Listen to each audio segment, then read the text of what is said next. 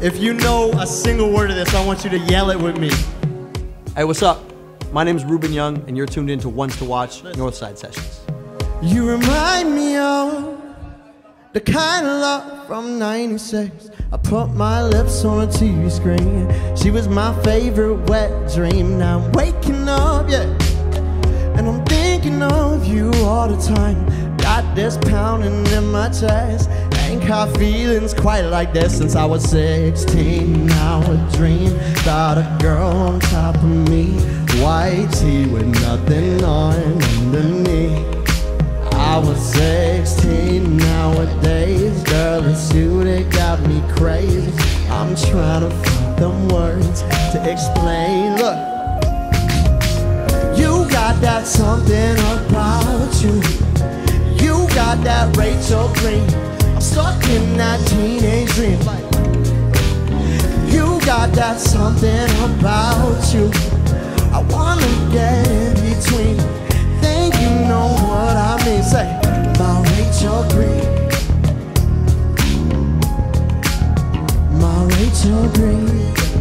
Yeah, I wanna talk to you guys for a sec. Jamal, come on. You remind me of summertime in '98. I took one look and I couldn't wait. Felt like Ross on the first date. Don't get me wrong, no. You're my number one, don't you forget. You look so good that I reminisce. Thinking about what Rachel did. She has style, got me wild, making all them friends smile. I'm like, how could I get a girl so good? Now with you, oh my God, I'm just so damn young and lucky. Oh, baby, when you touch me, I say, hey, you got that something about you. You got that Rachel Green. I'm stuck in that teenage dream. You got that something about you. I wanna get in between. Think you know what I mean. Say, my Rachel Green. Yo, try it with me. My Rachel Green. Yeah. Let's go together like this. You got that something about you. You got that Rachel Green. I'm stuck in that teenage dream. Hey, you got that something about you. I wanna get in between. Think you know what I mean. My Rachel Green. Yo, Toronto, thank you so much.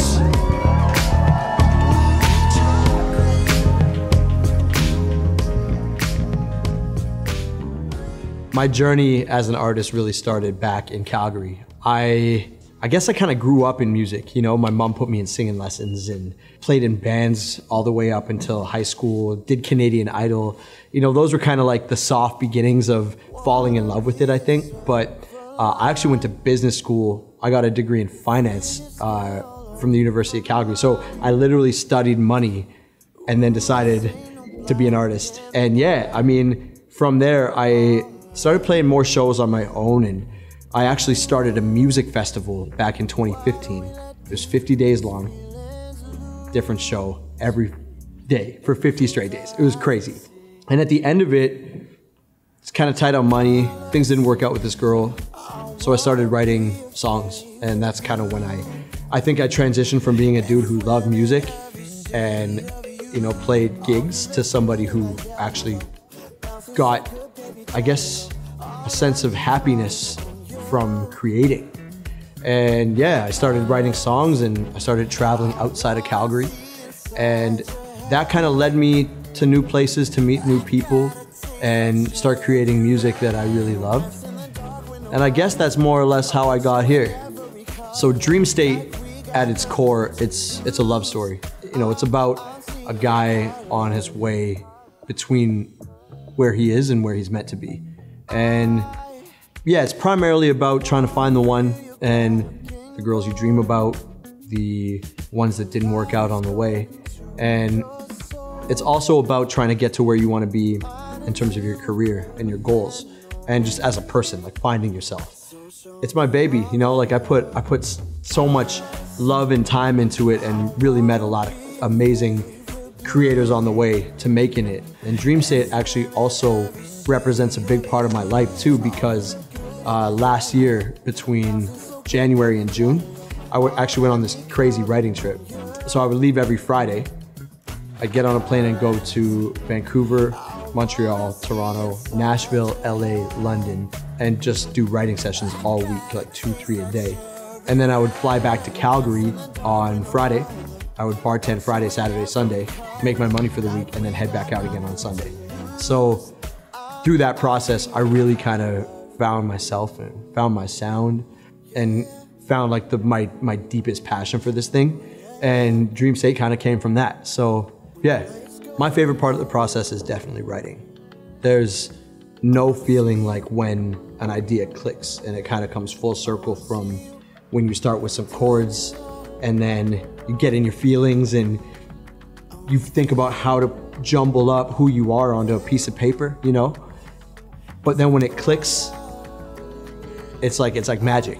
And every now and then those songs actually happen in a couple minutes. And that's when you know you're really in your groove. And like I could do that for the rest of my life. So Colors is a single from Dreamstate. And it's a song about losing yourself completely with somebody. Like to the point where the world around you is crazy and life is crazy, but all you can do is think about and feel them, you know? And actually in the artwork and in the video for Colors, I used my childhood house back in Calgary as kind of like the figure point of it. And on the artwork, I'm sitting on top of it, staring at this girl on the moon. You know, some real soft stuff. But no, that's where I dreamed about finding somebody like that I could experience that with. And I have in my life, but it kind of all comes back to like my mom. I was raised by a single mom, and love didn't really work out for her the way it should have, you know what I mean? And I dream of finding what she should have had. And it kind of all started in that house. So I'm really proud of how Colors kind of came full circle, and I got to tell a bit of like my personal story.